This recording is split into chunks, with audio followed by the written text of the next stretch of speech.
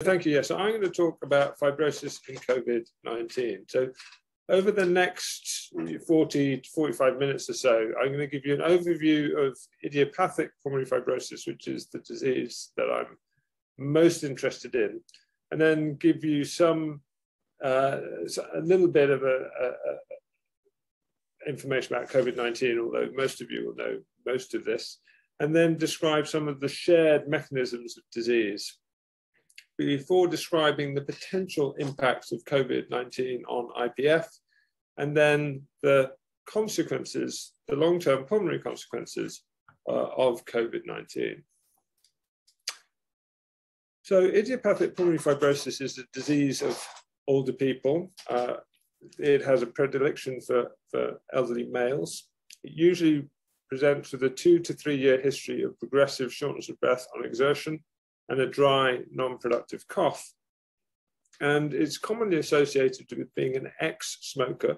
And the smoking history is often distant, so 20, 30 years past, rather than a recent smoking history, which gives us some idea of the latency for fibrosis.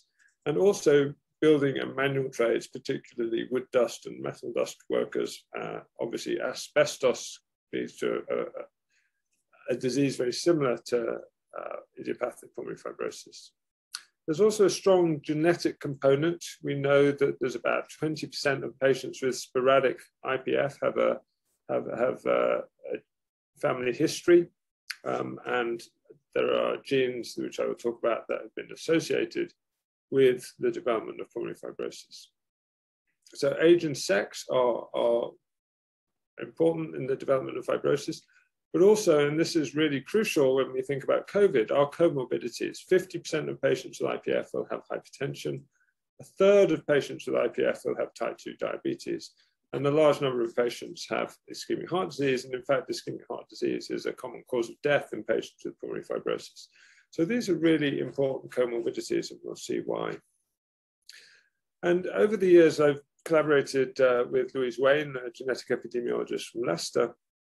And we've done a number of GWAS studies now, looking at genes which might be causally linked to IPF. And in the context of COVID and what this might mean for the longer term consequences of COVID, I'd like to draw your attention to three.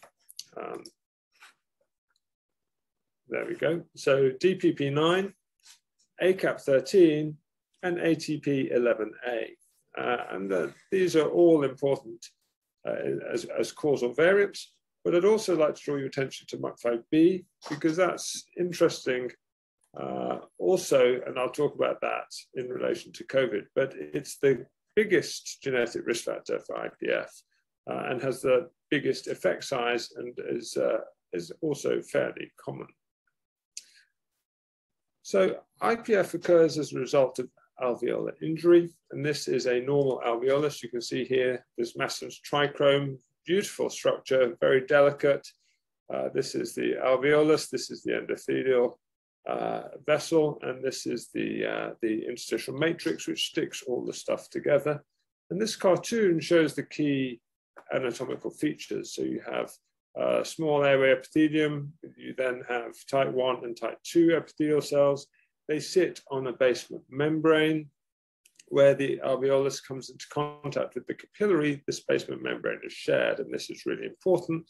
And the interstitial matrix is synthesized by the fibroblast, and host defense is mediated primarily by the alveolar macrophage and the interstitial dendritic cell. And it's very easily damaged, this structure. It's damaged by things like oxygen-free radicals, inhaled dust, as we've described. And we've known for a while that viruses could cause alveolar damage, particularly influenza, and now obviously COVID, and also immune-mediated injury. And all these things can damage the alveolus. And when the alveolus is damaged and doesn't repair properly, this happens, and this is fibrosis.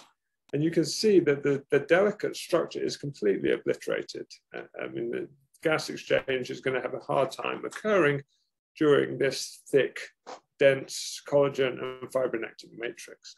And again, you can see in this cartoon here, the key features So there is bronchialization of the alveolar epithelium with the development of type 2 cells, which are lost in transition to type 1. So they try and transdifferentiate into type 1 cells, but get stuck and have features which are consistent with both type 1 and type 2 epithelial cells, and with some stem cell characteristics as well, but they never transdifferentiate into type 1 cells.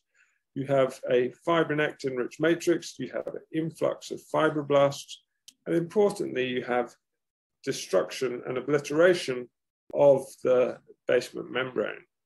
And we've got some interesting data showing that collagen 4, which is a key component of the basement membrane, is crucially defective in IPF. You also get inflammation within the alveolus, so you have activated macrophages, you have neutrophils and lymphocytes, and apoptotic epithelial cells. And this is what we see in fibrosis, and it's very difficult for people to breathe through this. And over the last 20 odd years now, my group has worked on developing or understanding the molecular mechanisms which lead to the development of fibrosis following injury. And this, sadly, this one slide summarizes a lifetime's work.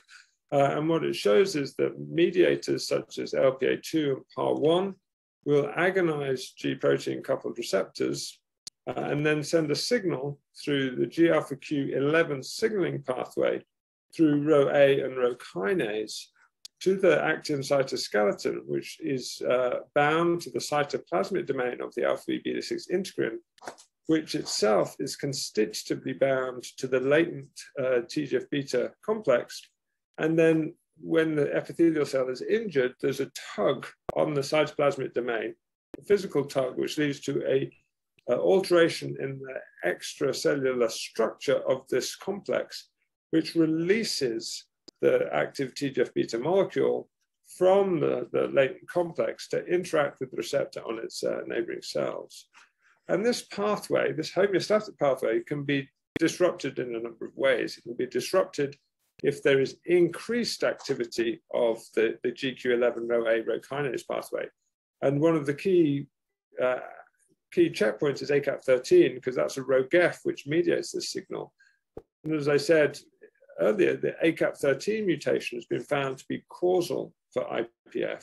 And the ACAP13 mutation leads to increased ACAP13 within lung cells and increased activity and increased Rho A. So it amplifies the signal. So if you have an ACAP13 mutation and epithelial damage, you're going to drive more Rho A, more Rho kinase activity, and more alpha V beta 6 TGF beta activation, therefore more scarring.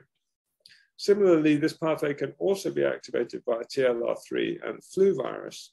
And we haven't got the information on COVID yet, but you can see that there are many ways that you can activate Rho kinase, and that's going to have a bad effect on scarring. So what about COVID? So COVID-19, I don't need to tell you, is caused by the SARS-CoV-2 infection. There are a number of different mutants, and I will talk about some of them later. At the last count, there were over 200 million cases worldwide, 400 million deaths worldwide, and certainly pre-Omicron, pre-vaccination, we were looking at an 8% hospitalization rate. Again, when I updated the UK records from yesterday, 750,000 people had been admitted with COVID-19. And thanks to vaccination in large part, possibly slight reduced pathogenicity of Omicron, we're now at 600,000 discharges. So that's 600,000 people who are discharged with COVID-19.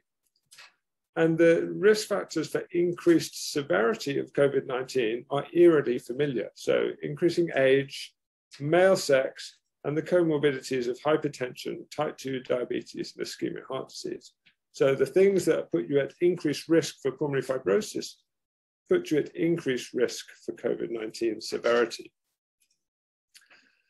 So that got me thinking years ago now, 2 years ago, what was the link between the epithelial injury in the alveolus and COVID? Well, the first thing that everyone thought of, not surprisingly, was ACE2 gene expression. But if you look here, the amount of ACE2 actually expressed on AT2 cells and AT1 cells is vanishingly low. 1.5% of AT2 cells, which are the predominant cell that is infected by the SARS-CoV-2 virus in the lung, express ACE2. So it can't be that simple.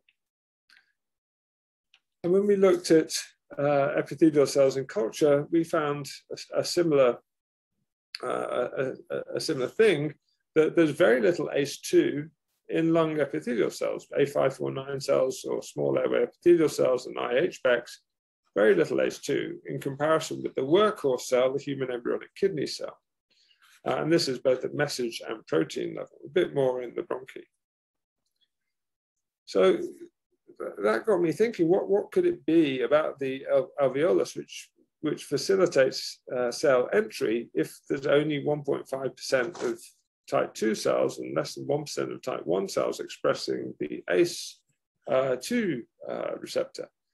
And so we looked at the SARS-CoV spike protein, and particularly at the receptor binding domain, which binds ACE2. And this got me very excited because in the middle of the receptor binding domain is an RGD motif. And an RGD motif is what binds integrins, RGD binding integrins, such as the alpha V beta 6 integrin. That's how it binds latent TGF-beta protein through the RGD domain. So in theory, at least, the SARS-CoV-2 spike protein can bind integrins. But what's interesting about the RGD domain, so it's this little red thing here, is that it's a cryptic RGD domain, which means that in the unbound, in native form, proteins can't see it. So RGD binding proteins can't see the RGD binding domain because it's hidden within the three-dimensional structure of spike protein. However, when SARS-CoV-2 binds the ACE2 receptor, it reveals the RGD domain, meaning that at that point, it can bind RGD binding proteins such as integrins. And indeed, what we saw when we looked at post-mortem samples from patients who died of COVID in wave 1, what we saw was very interesting. So this is RNA scope for ACE2, and you should see a blue color. So this is the renal epithelium, which is full of ACE2, and you can see very nicely the blue staining here. But this section of lung has very little ACE2, and yet in a parallel section, there's a lot of RNA, viral RNA measured by RNA scope in the parallel section. There's also a lot of alpha V beta 6. And you can see that in the parenchyma here. So there's a lot of co-association between viral RNA and beta 6 in the lung, but very little between ACE2 and viral RNA, suggesting there must be an alternative mechanism for viral entry. And when we looked at the amount of beta 6 that we observed in COVID-19 lung, we saw it was very similar to what was observed in IPF. So a bit like it goes up, basically. So in COVID-19, you get increased expression of alpha V beta 6, as we see in IPF. So we did some simple adhesion assays, so solid phase adhesion assays. This was work done by Jess Calver and the group. And as you can see, there is a nice dose-dependent increase in ACE2 binding to spike protein, which is not a surprise because it's the cognate receptor. But what you'll also see is that there's a dose-dependent increase in alpha V beta 3 and alpha V beta 6 binding to spike protein. And both of these are RGD binding proteins. And this is blocked by the addition of EDTA, which prevents RGD binding. It chelates the magnesium that's required for RGD binding. And so what this shows is that spike protein binding to alpha V beta 6 and alpha V beta 3 is both possible and RGD dependent.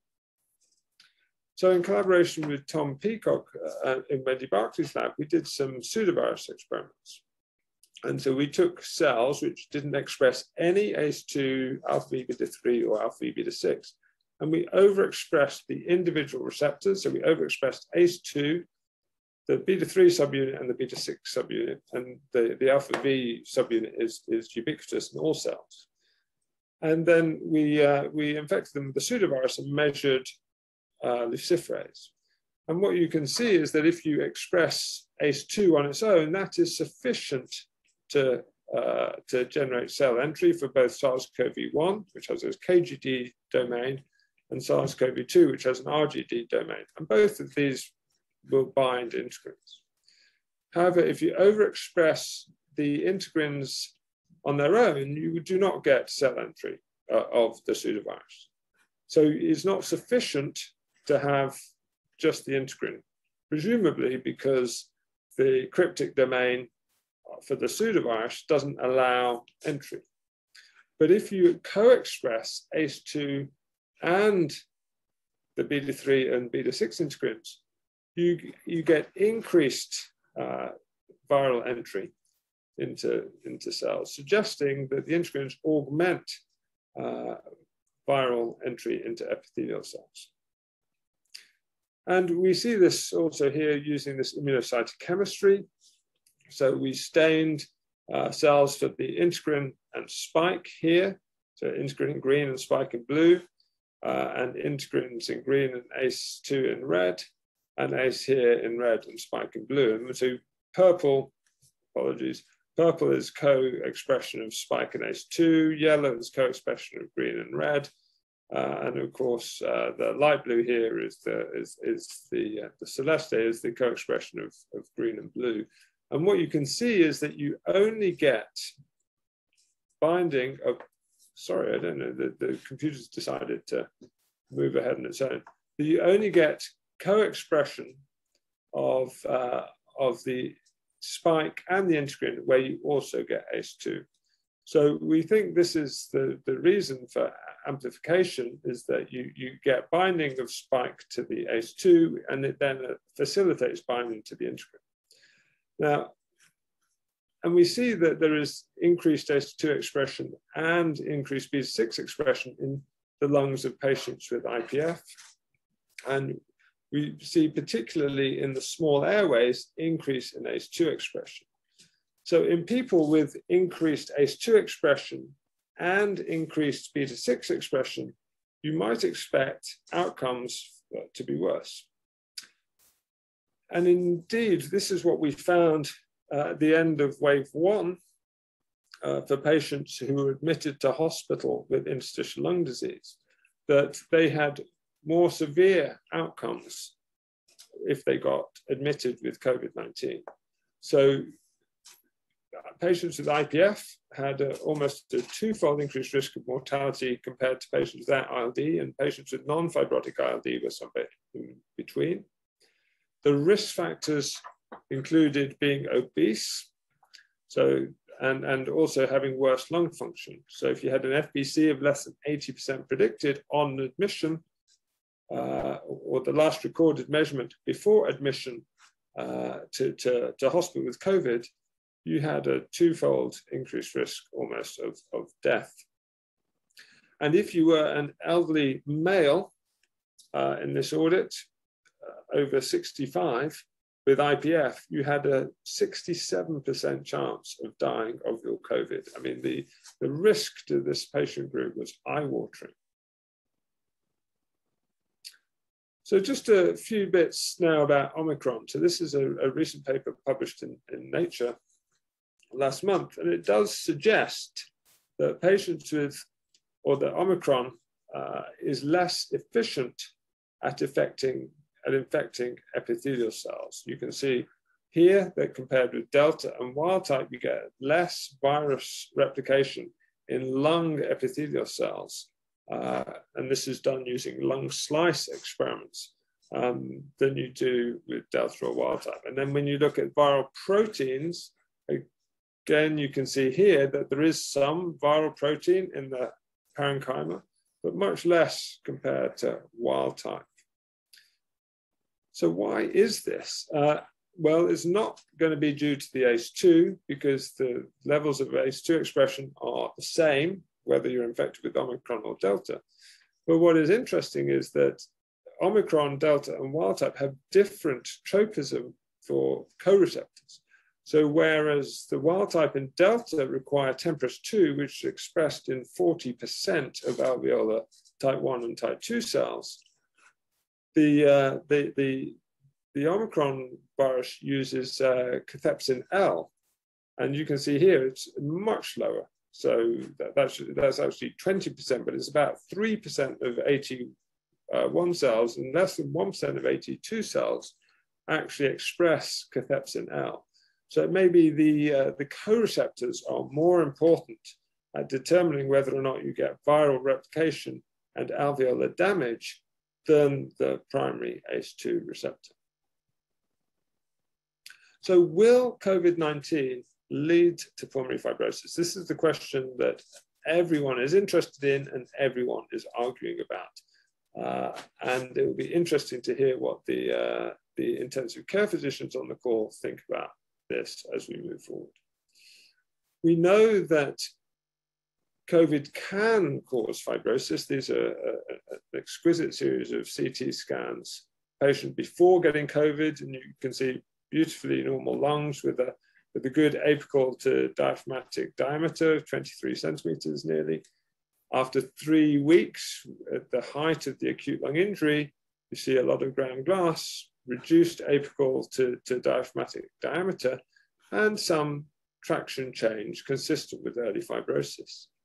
By 6 weeks, the traction change is marked, the ground glass shadowing is largely gone, and you are left with reticulation, suggestive of fibrosis.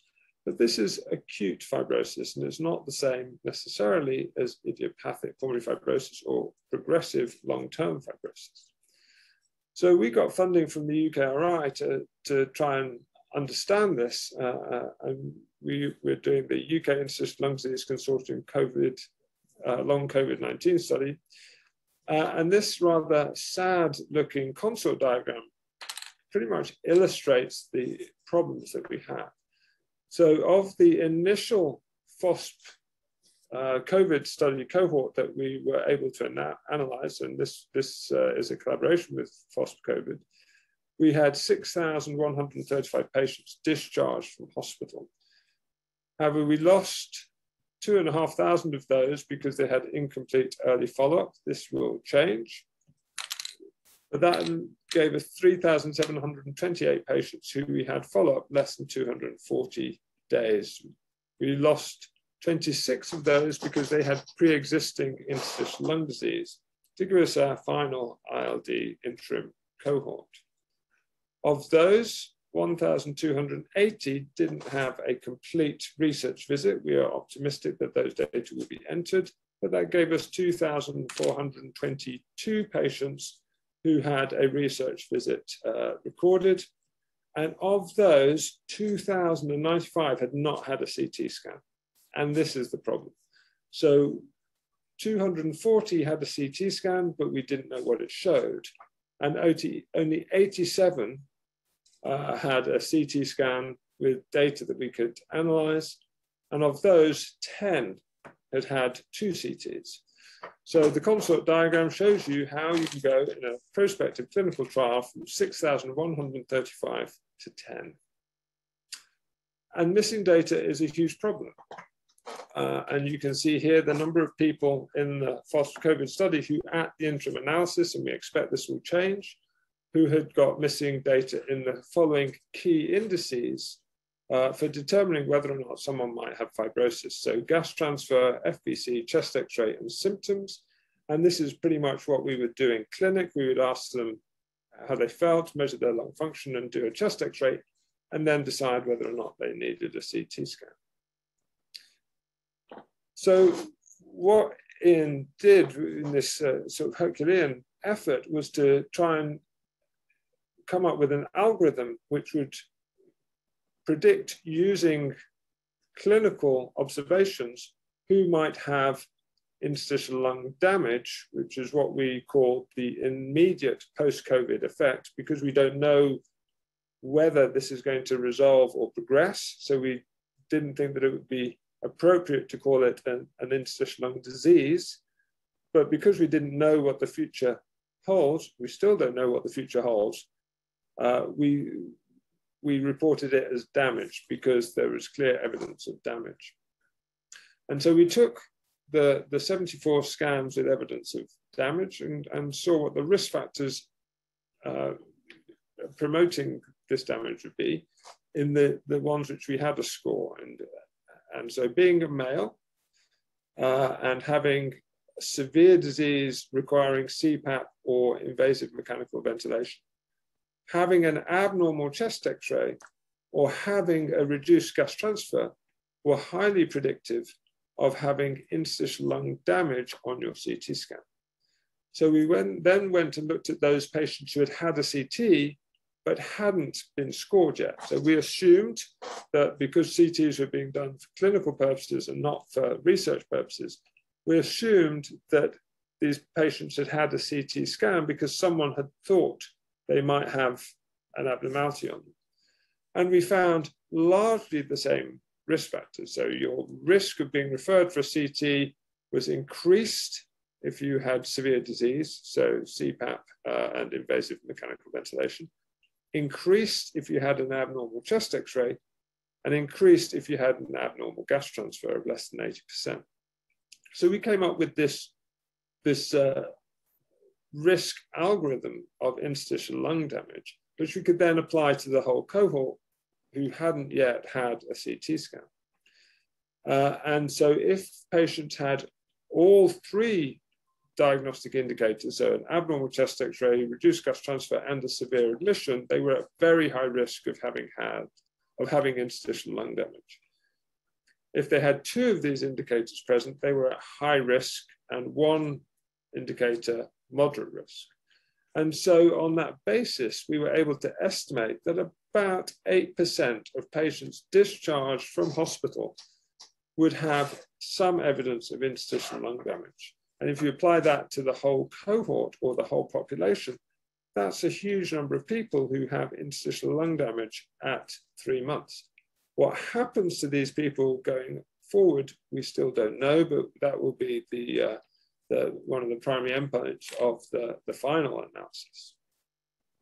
But when we looked at the 10 patients who'd had repeat CT scans, what we see is quite stark. And that is contrary to what everyone believes. And this is a real problem. We have to overcome people's belief systems here. The patients, when they have their repeat CT scans, are not obviously getting better.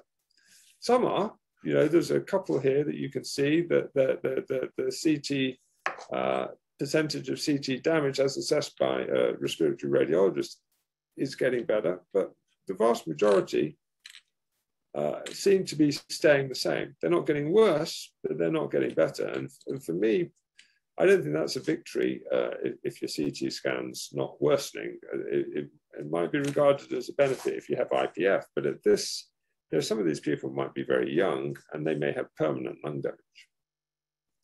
And these data are largely consistent with what we found when we did a systematic review of patients who had had imaging and lung function post-COVID. And what we find is that in terms of spirometry, so reduced FVC, people don't have much of a reduction in their spirometry. Less than 25% of patients immediately following discharge and up to 6 months have a reduced FVC. In contrast, a reduced gas transfer is very common. Almost 50% of patients, over 50% immediately, and then at 6 months, 45% of people will still have a reduced gas transfer. There must be an explanation for this reduced gas transfer, and interstitial lung damage is likely to be a substantial part of that. When we looked at the CTs, and again, these are people don't have CTs for no reason. So there's a lot of bias in these data, but if you look at the inflammation in a CT at baseline, there's obviously a lot of inflammation. It was almost pathognomic in the early days of diagnosing COVID. And then over time, over 6 months, the inflammation slowly resolves.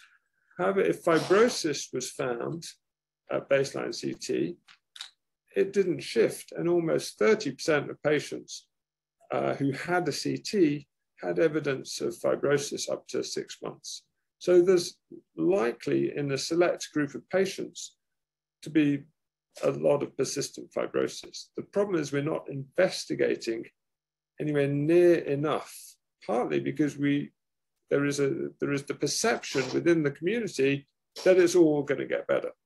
And yet 60% of patients are still complaining of breathlessness. So something's not getting better, and we're not doing the lung function, and we're not doing the CT scans on them. It's a bit like not testing for COVID. You won't know you've got a problem unless you measure it. So are there any reasons why patients with COVID might be at risk of progressive fibrosis? Well, I mentioned that one of the causal genetic risk factors that we'd identified for IPF was DPP9. And you can see here from Kenny Bailey's original Nature paper that DPP9 is a causal variant for severe COVID.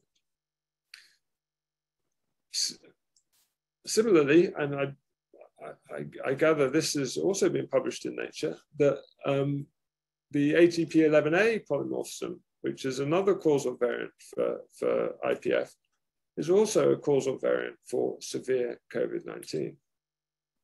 So there's genetic links to alveolar damage and progressive fibrosis. But interestingly, MUC5B, the most severe, important, major risk factor, genetic risk factor for IPF, is actually protective against severe COVID-19. And this is work that we published a year ago now, but it's been replicated by a number of different groups. And what it shows that if you have the minor allele, so the risk allele for IPF, you're actually protected from symptomatic COVID versus so having COVID versus not having COVID.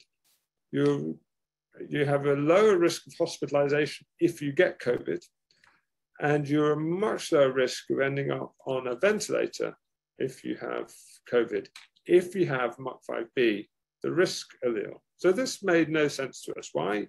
How can it be that we know that if you're admitted with COVID and IPF, your risk of dying is much higher, but if you have the major genetic risk factor for IPF, your risk of dying is much lower? So we did something called a leave one out analysis. It's great because it does exactly what it says on the tin, which is we took all the causal risk factors and looked at their risk of severe COVID if you had all risk factors, or sorry, all genetic polymorphisms, the 16 that we knew about at the time, but you left out the one that's listed on the y-axis. And what you can see is that for the vast majority of genes with IPF, causal for IPF, there's a marginal trend towards increased risk of severe COVID, but it crosses the line of unity. So there's no change until you leave this allele out. And this is the MUC5B allele, which means that all other genetic risk factors for pulmonary fibrosis substantially increase your risk of severe COVID, with the exception of MUC5B, which reduces your risk. So if you look at them all together, there is no apparent increased risk. So it's possible that patients who have pulmonary fibrosis not due to MUC5B have worse outcomes. So what can we learn from a positive effect from COVID-19 and how that might relate to pulmonary fibrosis? Well, I'm not going to suggest that dexamethasone is going to be a good treatment for pulmonary fibrosis, but what the recovery trial showed us was that platform trials are very effective. And clearly you can see that, dexamethasone was the first intervention which was proved to reduce mortality and ventilation in COVID, and to great fanfare and great excitement. And subsequently, Tony Gordon and others for the REMAC-CAP, as well as recovery, showed that tocilizumab had a similar effect, improving survival. In fact, all interleukin-6 antagonists had some benefit. If anything, sarilumab was even better than tocilizumab. And similarly, there was so much of this data that we were able to publish a systematic review at pretty much the same time as REMAP-CAP and recovery, which showed exactly the same survival benefit. So platform trials work, and IL-6 works acutely, anti-IL-6 works acutely. But what's this going to mean for pulmonary fibrosis? Well, we don't know, and it shows that you have to do trials. But IL-6 is a funny molecule, and these are data from the bleomycin model, and they show something very interesting, and that's if you give IL-6 after the if you give anti-IL-6 after the inflammatory phase of the bleomycin injury, you can reduce fibrosis and reduce adverse outcomes in mice by giving tocilizumab or an anti-IL-6. However, if you give it during the inflammatory phase, you might actually make the fibrosis worse, certainly acutely. And so understanding the role of these things in longer term outcomes remains to be determined. And that's where other studies are required. So platform trials for long COVID, post-COVID, and IPF are required. So that's very much why I got involved with Heal COVID, with Charlotte and Mark's application, and for this excellent study, because just because something works acutely, as it does in recovery or REMAP-CAP, it doesn't mean it's going to have similar long-term effects. And we really need to understand the longer-term consequences of COVID.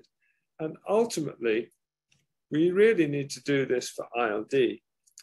And so hopefully one of the major plus points for COVID in the ILD community is a platform trial for ILD, and we're working at trying to understand whether remapping ILD will be feasible, and there's certainly a lot of excitement. And Charlotte, Mark, Tony Gordon, and Roger Lewis, who is a PI for REMAP-CAP, who are instrumental in COVID platform trials, are working with us to try and see if we can launch REMAP-ILD, and they will be leading a workshop on the 3rd of May. If you wish to sign up, do so quickly, because we've already had a large number of people sign up. And if you contact Natasha, she will be able to provide you with the link. So I'm just going to finish there and say that IPF results from an abnormal response to alveolar injury. And without a shadow of a doubt, COVID-19 is the major cause of alveolar injury at the current time. There are shared biological and genetic mechanisms between IPF and severe COVID-19. And COVID-19 does lead to considerable interstitial lung damage. However, we are hopeful that this will be lower with Omicron, but still with 600,000 people being discharged from hospital with COVID, the potential for persisting, or worse still, progressing interstitial lung disease is substantial, especially when we consider the latent period for this is about 20 years. Platform trials, however, are a very efficient way to answer multiple therapeutic questions, and therefore we are trying to launch a platform trial in ILD.